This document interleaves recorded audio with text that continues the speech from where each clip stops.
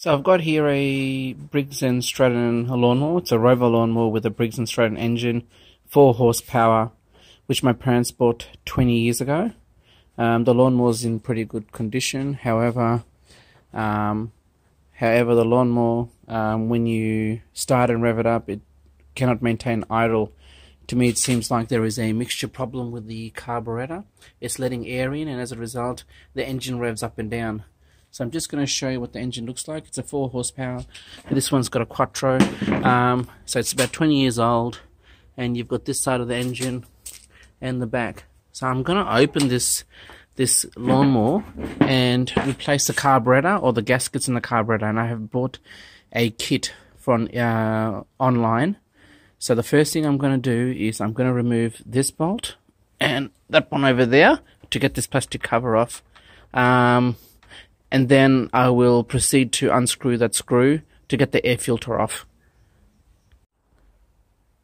So I've taken off the cover. As you can see, the cover's over there, and there's the air filter. So if you have a look, the engine is exposed and the carburetor is here.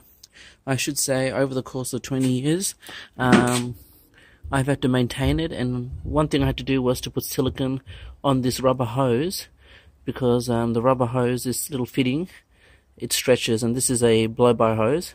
So I put silicone here to stop dirt getting inside and causing an air leak. I'm now going to remove this bolt here.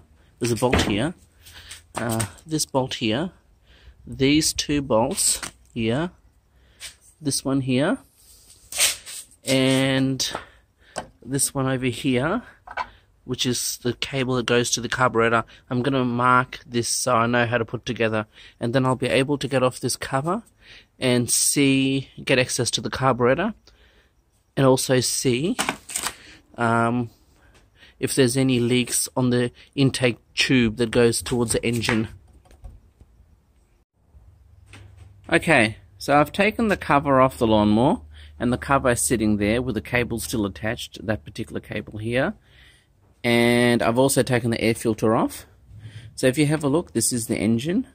Now, it doesn't hurt to get a screwdriver and just clean out these fins, because you get grass in here and it blocks the cooling of the engine head, which is this thing here.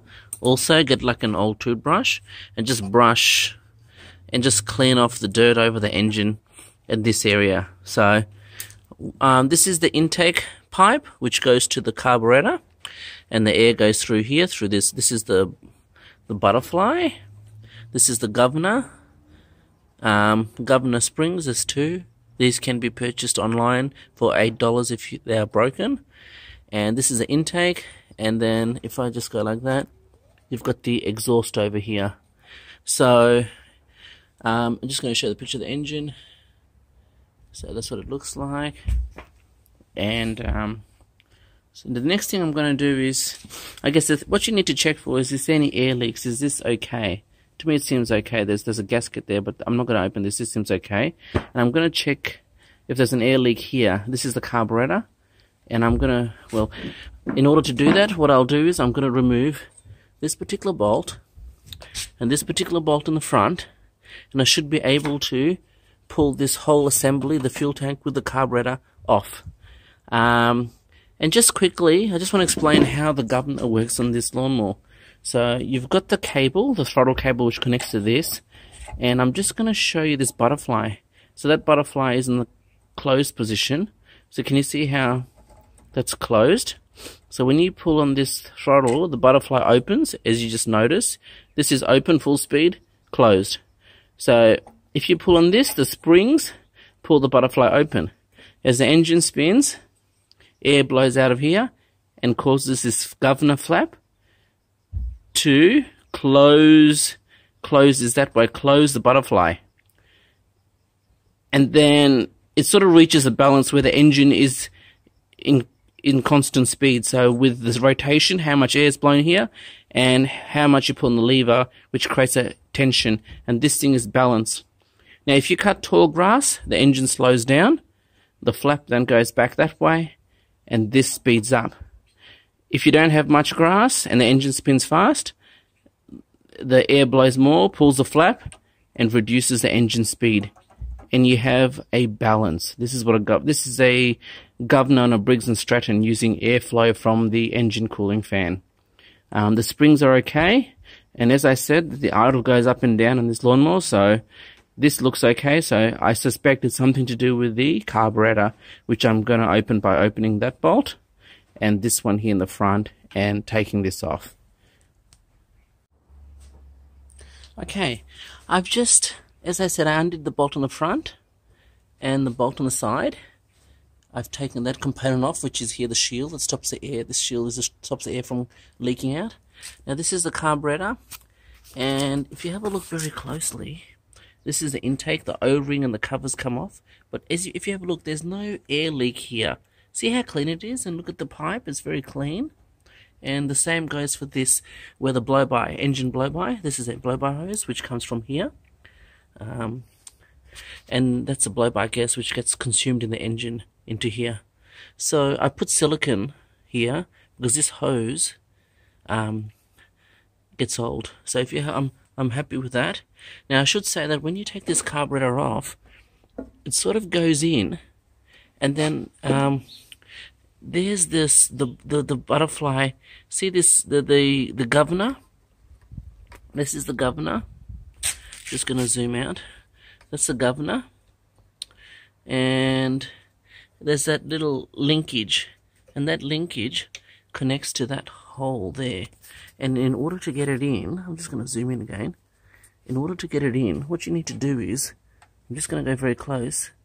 It's a matter of just gonna move this here. Okay, so in order to get the linkage in, it's a matter of, I'm gonna just push this back. So the linkage actually, if you have a look, you sort of have to tilt it and get it in, and then push it back down like that. So when you pull this out, tilt like that to take the linkage off. So I'm just going to show you there, see that hole. So yeah, once again, a bit hard to do this while recording. That linkage, this linkage here, goes in that hole. That one there. This is the butterfly. And here is the butterfly inside the carburetor. I'm now going to proceed to unscrew 1, 2. There's a screw here and there's a screw there, and remove this carburetor and check if there's dirt inside the jets within the carburetor.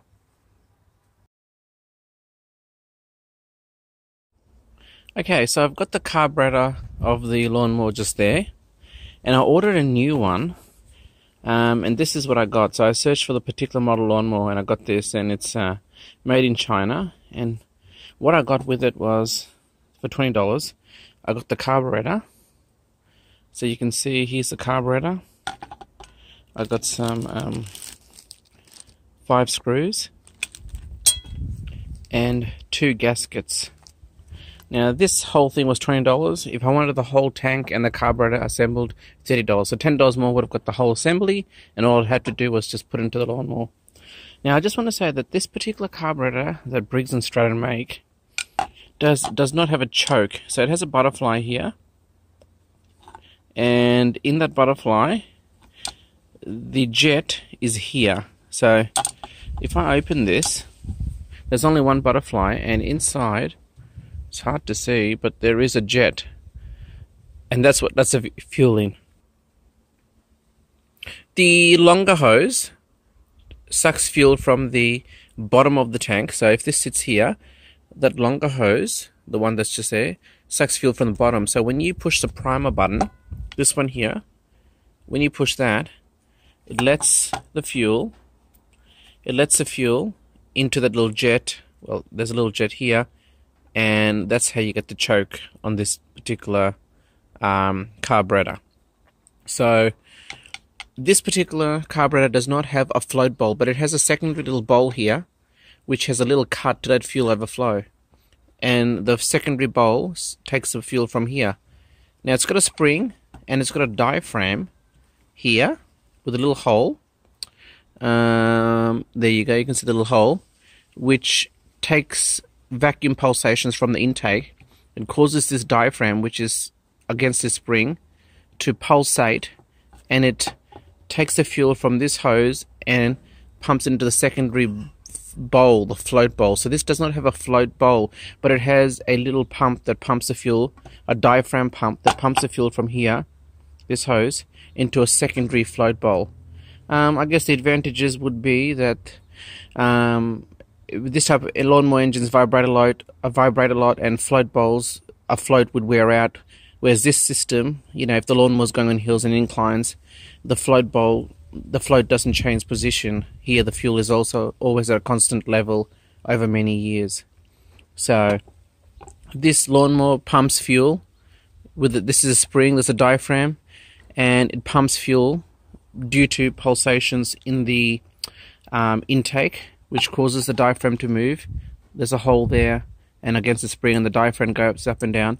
And if you have a look, it's a 2-layered carburetor. So if I just go here, sorry, you've got this, not 2 layers, sorry, you've got this, and it's a bit raised here. So there is 2 gaskets. I've been given 2 gaskets, but it just pumps the fuel into the secondary bowl. So I'm just going to open it.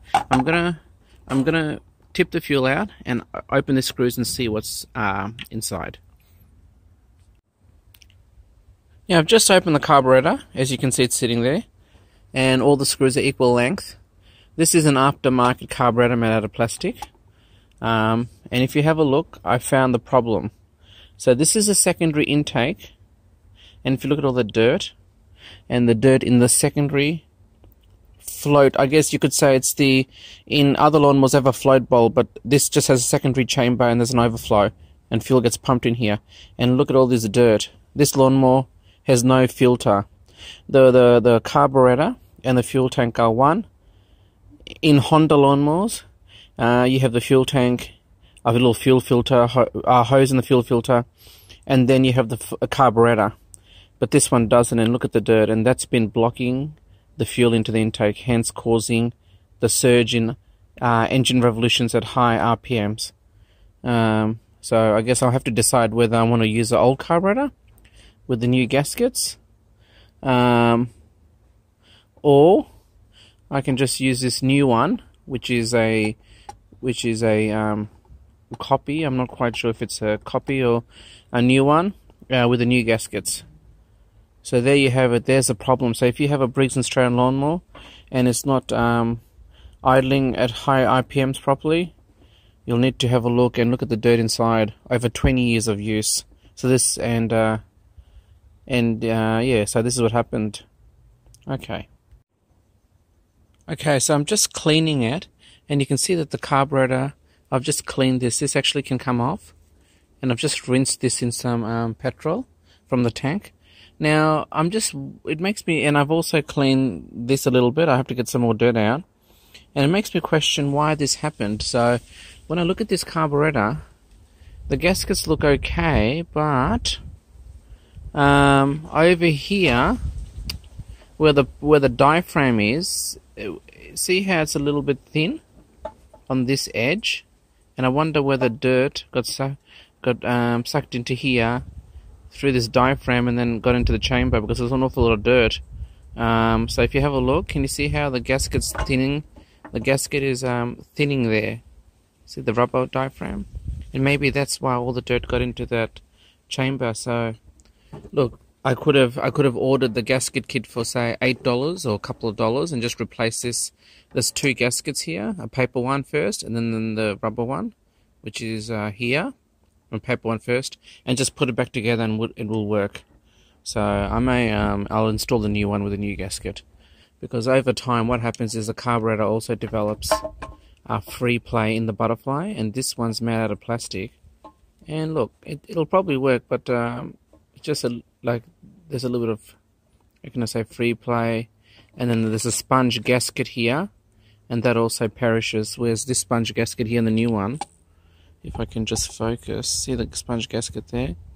It's a bit more better condition. So, okay.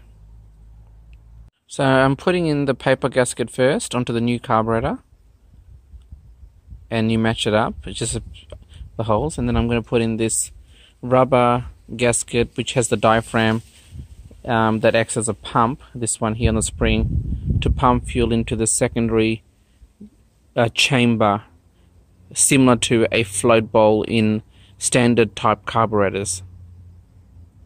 What I did was I opted to put the rubber gasket first, that one there, and then the paper one on top, and then I put this carburetor down. And I've just noticed they've revised the gasket design, and the rubber gasket actually protrudes more, as you can see there, and because that is a failure point as noted in this gasket from 20 years ago. So if you have a look, if I just zoom in a bit, you can see there, see how the rubber gasket has broken away, and that's what's let the dirt in. But if you look on the new design, the gasket actually protrudes out, and hopefully it stops the failure. And then I just put the screws in gently, just make sure it's nicely sitting in, and I'm going to tighten the screws. I've opted to use the factory screws because the screws that came with the carburetor kit, these ones, I mean, they would still work, but they just had a slightly smaller head, so less surface area to clamp down on the plastic. Okay, so I've got the new carburetor put onto the tank, and I'm gonna just attach this back into these two hoses and put it back the way I opened it. Another thing just to note is just tape this ignition lead, put some electrical wire here, and see when it goes in, it doesn't rub against this metal and short out the ignition lead, and that's your magneto there. So I just put a bit of electrical tape there just to, protect the wire. So I'm going to put the carburetor back in and put everything else back. Okay, so I've just put the carburetor in, one screw there, bolt, one over there, and connecting this hose. Also, the linkage there, put the linkage back in, and I put a bit of silicone, see this rubber hose just around there, and also around this. So can you see the silicone around this hose? Because I find that this is a new hose, but it wears out and dust may get in. And I've also put silicone on the thread of this bolt, and some silicone on the head, and that's just to stop the bolt from unscrewing itself due to the vibration of the engine. I mean, I could have used Loctite if I wanted to, but I do find that on this lawnmower, the vibration causes the actual bolts to unscrew themselves. And you have to be careful, you can't tighten these bolts too tight because it's an aluminium engine, and aluminium is a soft metal. So just tighten the bolts, one, to push this in, put the linkage in, and yeah, just not too tight. Okay, so I'm now going to put the engine cover back on. So I've done this, now I can put the engine cover back on. The air filter, so here's the engine cover, this one here. I have to put the air filter back on, and that plastic cover at the very end. And just remember also, this is also part of the carburetor, so see there's like a bushing here, and this has to go there. And the same applies on this side too, this cover here with the bolt and the guard. Okay, next step. Okay, I've put the engine cover back on, so just one bolt there, one over here,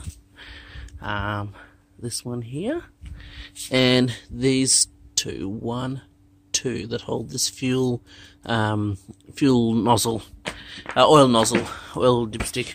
Now, I should say that the threads of each of these bolts, I put a bit of RTV silicone on the thread, so, or you can put Loctite so these bolts don't come undone. And as I said, don't over tighten it, just hand tight, like reasonably tight, not too tight, because this is an aluminium engine, so the metal's very soft. So I've now got to put the air filter and that plastic cover back on and see if it works. Okay, so I've put the engine cover back on using 1-2 screws. I've also put the air filter back in, put a new air filter in, and make sure that when you put the engine cover on, connect this linkage. And I've added petrol, and I'm going to start it to see how it goes. Okay, so as you can see, the lawnmower is working. It's idling fine, and if I was to increase the RPMs, the idle is stable. If I slow down the speed, and it can run at slow speed. I also did a quick oil change by draining the oil out of the oil filler cap. So once again, the issue was if I turned up the speed, the idle would be unstable, and it's not the case now. So it seems to be. So there you